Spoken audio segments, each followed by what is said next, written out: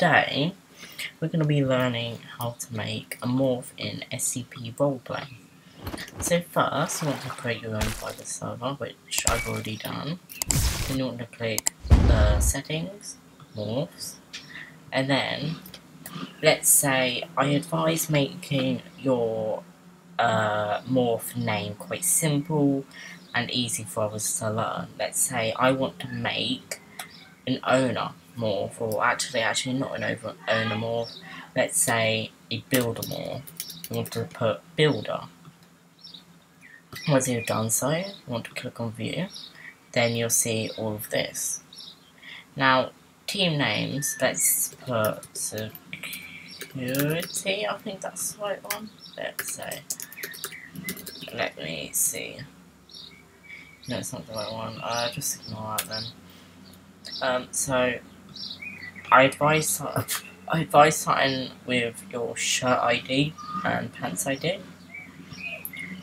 So you want to have the marketplace up, and you want to search the shirt ID you want to appear, if you know what I mean.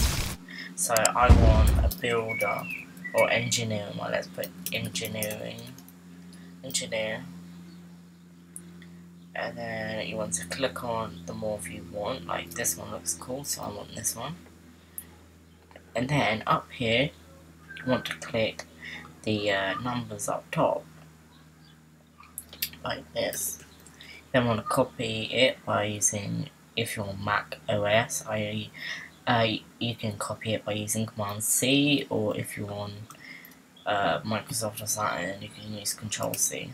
Then afterwards Control V to sort it out, or Command V or whatever. Then, if there's a plus sign, you want to copy the name of it. Well, this is optional, but if you want the same set, you can copy the name.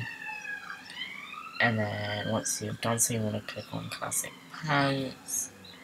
Then do the exact same. So copy and paste.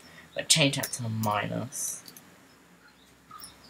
Then it should come up right here. Nope.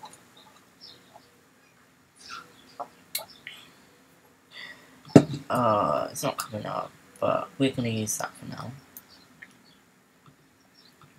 What on earth? Whatever, we'll just use that, I can't be bothered. Right. Then you'll do the exact same. And copy and V. Now, for hats, okay, hats are a little bit different. Now, when it says hats, it doesn't just mean what goes on your head. It can be mainly any accessory. So, for example, I want something on the front. I want, we'll go with this,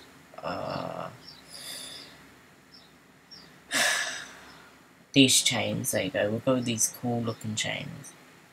And you want to do the exact same.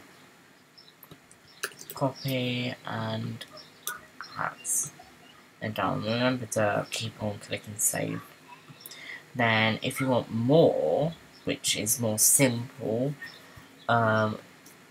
you do the exact same process, but you add a comma here, like that.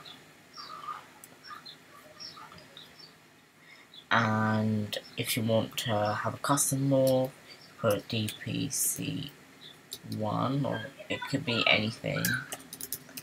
It doesn't just have to be a certain one. TCM, and then you want to save it all. And then let's see, morph me. What's the name? I can't even remember. Builder, oh yeah, right. Morph me builder. And then it'll come up with everything you selected, see? Anyways, that's going to be the end of the video today. Quite simple, quite easy. Just keep on practicing. I also advise making it stand out more so people want to play. Anyways, bye, and I'll see you in the next one. Remember to like and subscribe.